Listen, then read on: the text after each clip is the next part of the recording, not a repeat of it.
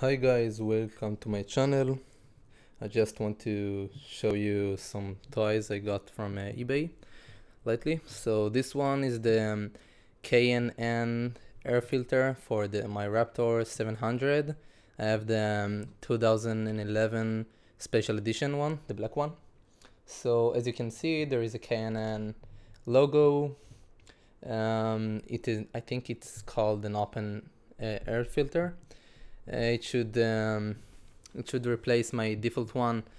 I don't like to oil it much, and you need to do it very frequently. With this one, as I understand, you don't need to do it every ride. And you got more airflow to the engine, which is it's good in the intake.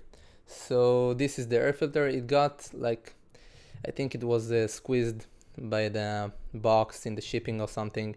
It got shipped from the USA to Israel, so that's a long distance, a long trip for him, for it. So it's nothing too bad, you know. That's okay.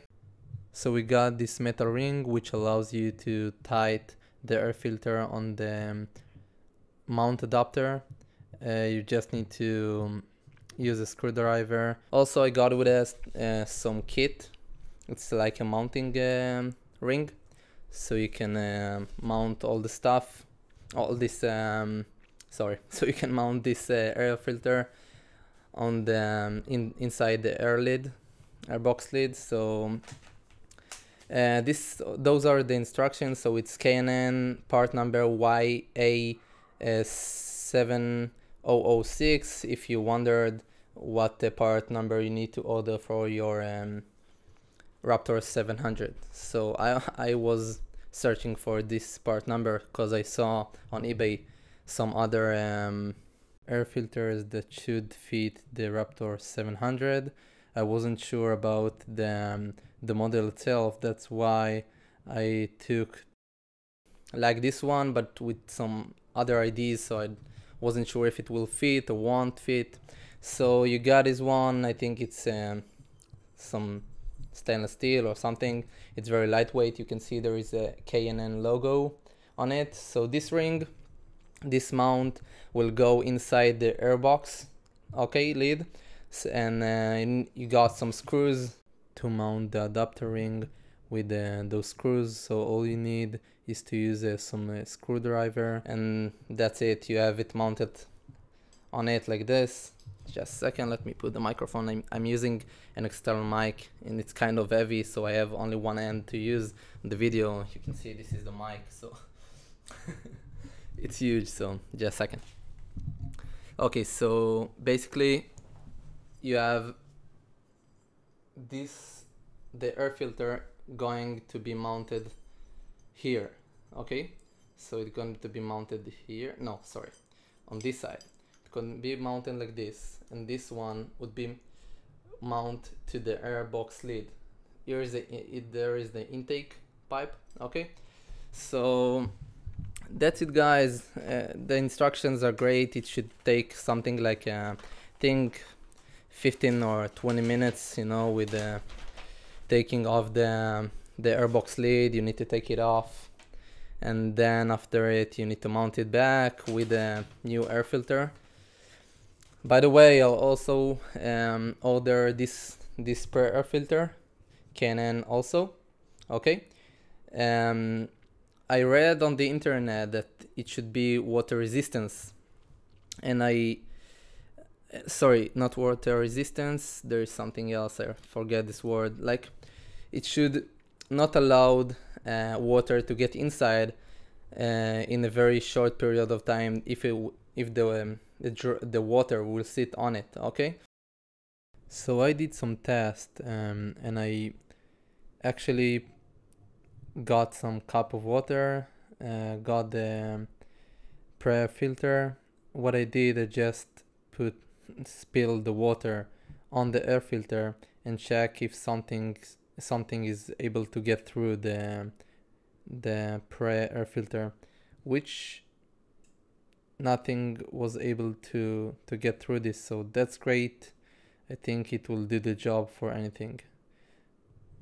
It should also be good for dust, of course, because we are off-roading with the ATV.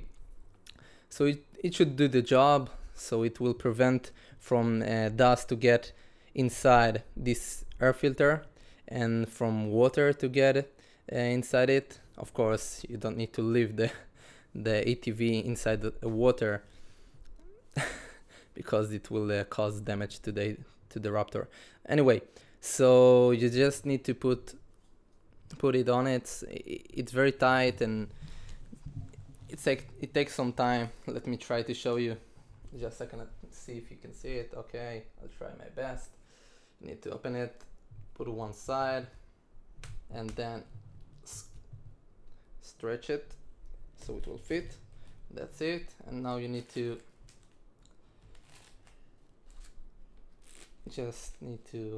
put it on the air filter.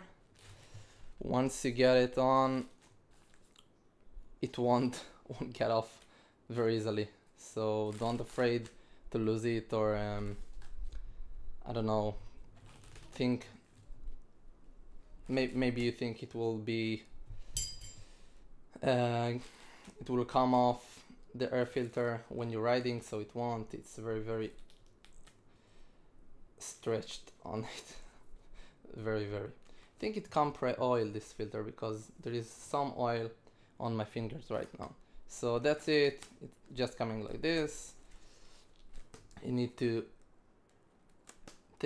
put it on all the edges of the air filter so it will be nice, sit nice on the air filter, and that's it. I'll try to do it as fast as possible because I really missing my Raptor. I didn't ride for 4 weeks, I think, so that's a long time. I also need to replace some other stuff like my tires. I got the GBC Race Masters. You see, I forgot even the tires I ordered. So I have 4 new tires to mount. I have this air filter to mount. Also, I got some ODI hand grips to mount and hand guards. Right now my Raptor is not usable because the sprocket, rear sprocket hub got loosened and it broke, and it's broke. So if I'll hit the throttle, the rear axle just spins freely. So basically it's shut down right now. I need to fix it as soon as possible. I'll try to do a video on mounting this air filter if I'll get my SJ or my new SJ, because the previous one got eaten by my dog. So basically when I got the new SJ, I'll do more videos of riding, and I'll try to record this K&N filter mount when I'm mounting it on my Raptor, and maybe replacing the rear sprocket hub. Sorry for my English. So that's it basically.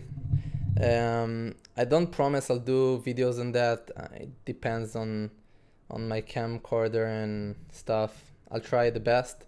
That's it, guys. Thank you for watching. Hope you enjoy. If you have any comment, any question, I'll try to answer it. Have a nice day. Bye bye.